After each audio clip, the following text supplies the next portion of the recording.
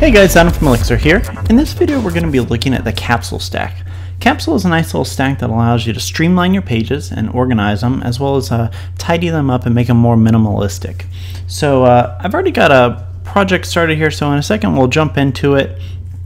But essentially Capsule allows you to place content on your pages and hide it, but also provide a toggle that allows your visitors to display that information or that extra content that's hidden away.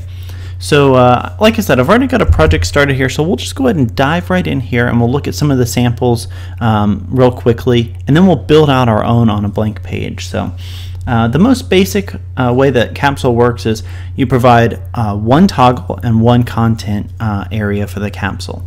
And as you'll see here, we've got a toggle which also has a label, and if we click on that, the capsule content is shown, and in this case the capsule content is an image, a header, and some text. So right here next to it we've got another one in our column, and if we click that we get an image, a header, and text. So basically it allows your visitors to show content that may be hidden on the page. So if we click it again, it also hides that content back up, making your page more clean again.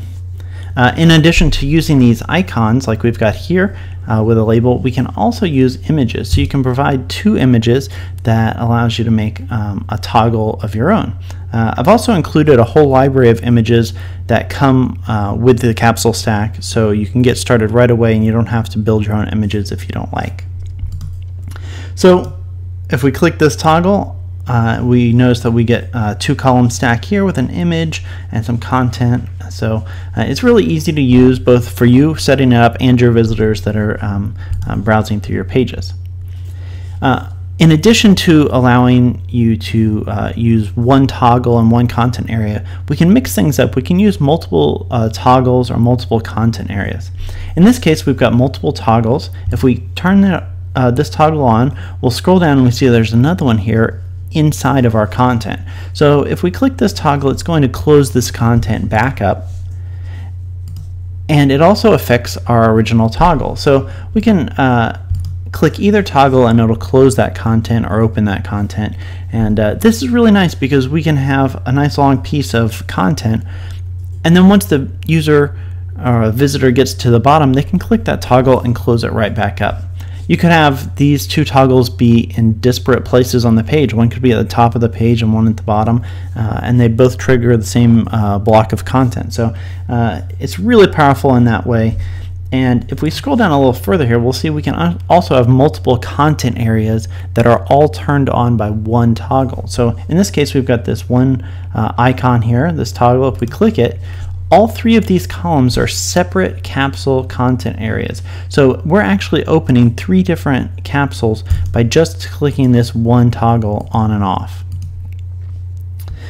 Here we'll see another example of a block of content and one toggle, but you'll notice this whole block of text here is our content for our capsule stack, and down here in the bottom corner we've got a toggle, and it's already turned on, so we can have these toggles begin when the page loads as being on already. So if we turn this toggle off, we hide that content right up. It pairs really well with Bloom. It allows you to add some more info. For instance, we've got a nice Bloom stack here with our image on the left and content on the right. If you click the more info here, we get our capsule opening up just below our Bloom stack. So it's a nice pairing with the Bloom stack. We can also use it for read more buttons. So we have this block of text here and maybe a block of text below it, but we have a lot of content right here in the middle, but we don't want to clutter our page up. So we've added a read more link here. So if the visitor clicks this toggle here, we get this whole block of text, some images, columns, they all appear here, and it allows us to have a lot of content on a page, but not have the page look cluttered when it loads. So your visitor can approach your page and not be overwhelmed. We'll close that back up. These are just a couple of the examples of things you can do with the Capsule stack. I'm sure you guys will come up with lots of different ways to use it that I couldn't even think of. So let's go back to edit mode, and we're going to build a page and add some Capsule stacks to it so we can see how it really works here. Alright, so the first thing we'll do is we'll go ahead and add a stacks page to our project. We'll just call this test. And then we'll jump here into our stack elements. We're going to go down here and we'll notice that we have two different stacks that go with Capsule. One is a content stack and one is the toggle. So the first thing we're going to do is we're just going to drag a toggle stack onto our page. And then right below that we're going to drop in a Capsule content. Alright, so now that we have these two stacks on our page, let's go ahead and look at the most important thing. And the most important thing is matching up the identifications of our toggle and our content. So to have this specific toggle open this specific content area, we have to make sure that their identifications match. So if we click on our toggle, we'll notice right here in the general section we have an ID of my ID.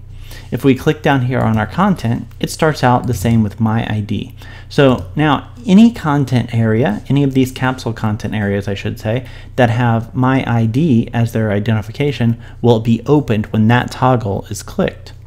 So let's go ahead and add a little content to our Capsule here. We've dropped in a header and some text, and if we preview our page, we'll be presented with a nice toggle here, and if we click that, we'll get our content. We get our block of text and our header, and we can open and close that really simple. So let's go back to edit mode. Let's add another Capsule content stack. We will go down here, we'll grab it and drag it on our page, and let's go ahead and make this a columns stack, and in that we're going to drag in some text in both columns. And let's drag in a header in both columns. Now notice we have not changed our ID. It is the same as the one above it and the toggle. So if we preview our page, when we click our toggle here, we're going to get both of those capsules opening up because they all three have the same identification. So let's go back to edit mode and we're going to change that. We're going to change this capsule, and we're going to change it to my ID 2. We'll just add a 2 to the end there, and we'll go back to preview mode.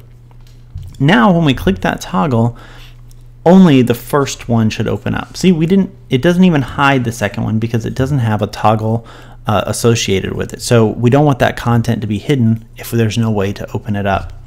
So if we click our toggle here, that one section opens right up. So let's go ahead and add another toggle to our page. We're going to drag this one down here to the bottom, and this time instead of using this icon here, let's go ahead and use an image. So we'll select our type, we're going to select image, and it gives us two drop zones here, one for the closed switch and one for the open switch. If we go up here to our stack media, you'll see this section called toggles off and toggles on, and these come with the stack. They get installed the same time that the stack gets installed. So let's choose one of these off toggles. This is off2.png, so we'll drag that here in the closed section, and then let's see on. We'll choose this on to PNG, and now we've got a little toggle here that's an image. Let's go ahead and change the identification for this one to my ID 2, and we're going to preview our page. And just like that, you'll see we've got two toggles here, no content though, because now we have a toggle for that second content area, so it knows to hide itself. So if we click our first toggle, our first block opens up, and if we click our second toggle, our second block with the two columns opens up. So it's really easy to set up and really powerful because we can assign multiple toggles to one content area or vice versa, and we can style it with our own images or use built-in icons. So it's really powerful. So let's go back to edit mode here. We'll add a little more content to our page. We'll grab another column stack. We're going to drag this up here and we're going to put it between our two capsule stacks here. Put some text in it, and we'll put a header in here. And now we're going to add another capsule content right here at the bottom of both of these columns. And in those capsules, we're going to add some more text. And let's actually multiply this out a little bit. We'll cut and paste some more content for these. That way we have a lot of stuff going on there. All right, so now we want to make sure we give these individual identifications. So we click on our capsule content, and we'll go over here, we'll call this My ID 3, and we'll click on the other capsule content, and we'll call that My ID 4. So currently we don't have any toggles that are going to turn these on or off. So let's go ahead and set a couple of those up. We'll go back here to our stack elements, and we'll drag a capsule toggle right in here. And let's go ahead and modify this a little bit. So we're going to click on our capsule toggle, and we'll go over here. Let's add a label. So we have got this checkbox that asks use label, and we'll say yes. And now we can enter our text for our label. So let's call it just read more. And just like that, we've got a toggle here with some text. Let's go ahead and align that to the left. And let's change our icon from being a switch, and we'll have it a drop down arrow instead. So let's choose this arrow down, and for the other icon, after it's already opened, we'll choose cancel. So now we've got this capsule toggle all set up. We just need to enter the right ID number. So this capsule content right below it is My ID 3, so we're going to make sure that this is My ID 3 as well. Now let's copy and paste this one over here, and we're going to just change this to My ID 4, and we should be good to go. So let's go ahead and preview our page.